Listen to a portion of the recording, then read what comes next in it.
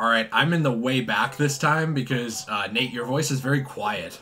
Yeah, it is. I'm putting you on blast here. Hopefully moving up next to the mic will help that. Absolutely not. No, you're a mouse. You're right. So we're going to take a look at 5 things that we think Arkham Asylum did wrong. Whoa. It's less dangerous of a video than the Arkham City one, and we made it through Arkham City.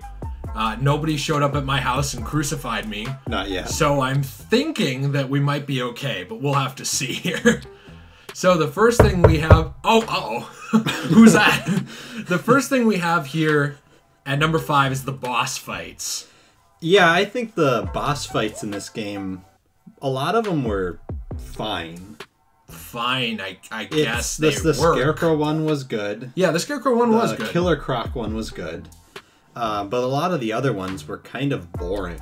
Absolutely, especially like Poison Ivy. Yeah. But you know, it sucks because I love her in the game.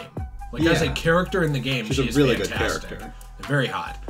But other than that, you know, it's like there was nothing to her boss fight. No. And it's the same for pretty much everybody else. And we will get to a specific boss fight later that is so bad that it gets its own entry in the list. But these were very unimpressive. And I think the biggest problem with them is that they rely way too heavily on the batarang. Yep, dodge out of the way to the right or left, kind of run around a little bit, bide your time, maybe defeat some thugs, batarang, repeat. That's it. Yep, just repeat. Especially the Poison Ivy one, like that was so boring. It's really bad, especially in hindsight where you see like what they can do with the story. And part of that too that I had been reading about was actually like that the boss fights were a last minute inclusion in the game. They weren't originally part of the game. They were kind of shoehorned in there in the final months of development. So what were they planning on having? Not boss fights. They were planning on essentially having it like just be you going up against thugs, eventually culminating. But like you wouldn't fight these enemies in a boss fight, essentially. It's hard to describe, but like you wouldn't go up against them like that in some huge encounter with a health bar. That seems kind of dumb. What, that original idea? Yeah. Well, it may be a little bit, but the second idea was just as bad as the thing because the boss fights suck. Yeah, because they shoehorned them all in. Yeah. So if they were a little more unique, I think they definitely could have been better. Right. The second thing we have is the post game, and wow, this is by far the worst post game in the entire series. Now, is the island amazing? Yeah. Is it super fun to go around and like actually discover things in, do the riddles in even? Absolutely. But after you beat the story, there is nothing to do. It is just the Riddler stuff. And the occasional thug that you missed while playing the story. Yeah, that's it. And most of them are just going to be some crazy guys roaming around outside. Yeah. And I guess the ivy plants? That's really it. Great post-game. Yeah, no post-game at all. And you know, you can kind of say... You can reason it away a little bit. It's the first one in the franchise, but at the same time, there were PS1 games with heavy post-game.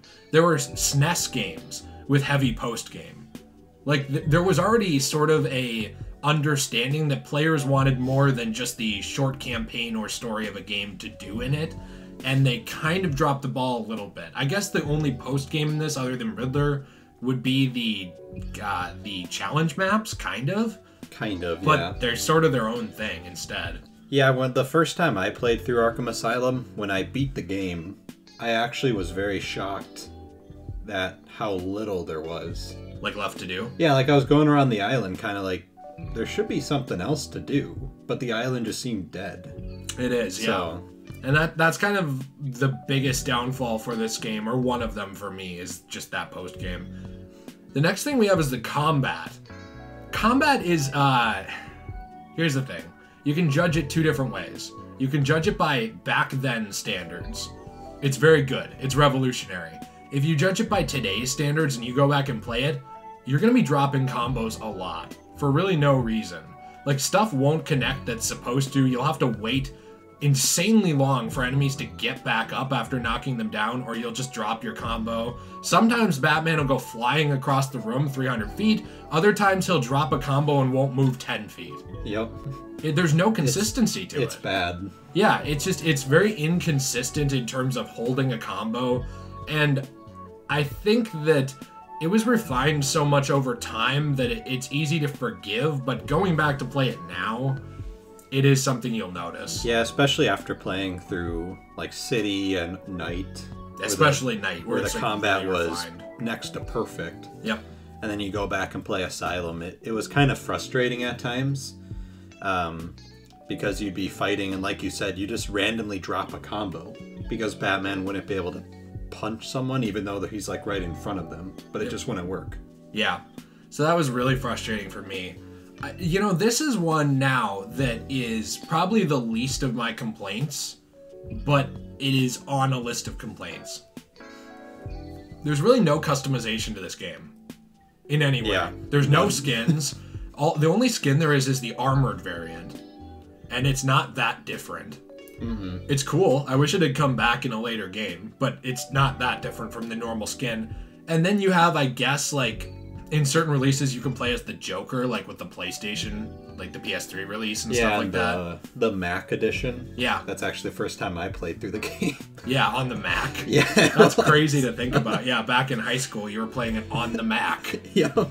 But I don't know. I guess that's frustrating for me, especially if you go online and look at all the mods that people have done, even for Asylum. Like, there's some pretty impressive skin mods for this game. And skins are not really super high-level content to make. No, you'd think for the first game they could have at least made like one or two extra skins. Yeah, but they really could have. Especially because this was sort of coming out in like the height of the Nolan movies. Yeah. Like, they very easily could have put a Nolan-verse skin in here. It didn't even make it in until Night. There were plenty of movies to choose from, thousands of comic book issues to choose from, and instead we got nothing. We got an armored skin. Yeah, and that's it. So, I don't know. That's just a little... that one's more nitpicky, but it's frustrating to me because, like, one of the best things I think about Batman design-wise, and the same could be said of Superman, is that... Well, and Spider-Man, I guess, too. Is they have, like, these really unique suits that are different for each interpretation of the character. So, like, you look at Batman. Red Sun Batman is incredibly different from normal Batman, is different from Injustice Batman, is different from Michael Keaton Batman. They're all different looking, but they have like the same heart of the character design. Yeah. So you think they could have taken one or two of them and put them in the game? You would think so, especially with how little time it would take and how they already shoehorned in all the bosses. Right. So the final thing we have, do you think this is our biggest issue with it, other than the boss fights probably? I think this is the worst thing about the game, personally. I do too, and that's the boss fight with the Joker at the end of the game. Wow. It was lazy. It was really lazy. It didn't fit the character at all. Like, there was nothing about this boss fight that felt like Joker to me. He would use somebody. Yeah. Like, he would use thugs like he did throughout the game, or he would use Bane or someone, or he'd have a different plan. Yeah. You sort of get to Joker in this, and it seems like he had no end game at all.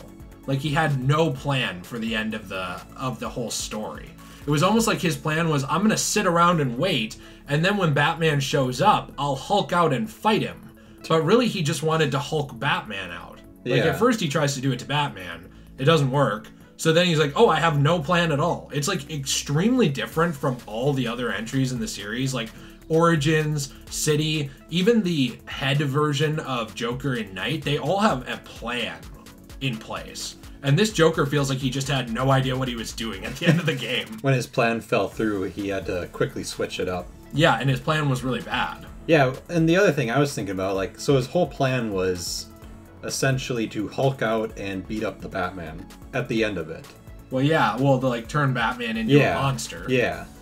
But that was it. Yeah. So and what does that really accomplish for him? I mean, like, he wouldn't psychologically beat Batman because it wouldn't even be Bruce anymore. No.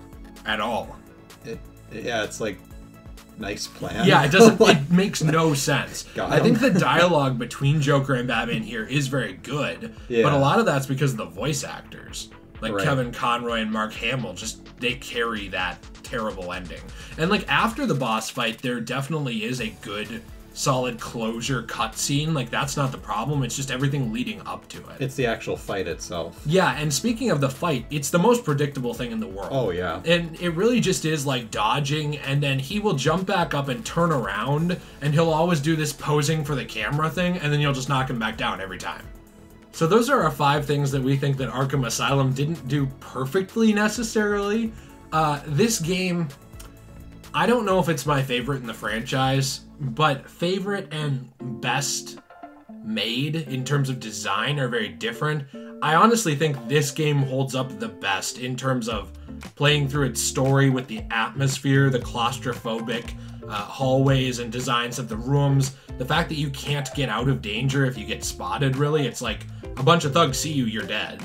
Right. Like, there's a lot of stakes. You can't run anywhere or anything. No, and that's something they change in pretty much every other game where it's like, oh, a thug spotted me, I'll just grapple boost away. And that it sort of eliminates some stakes to those games, which this game definitely had.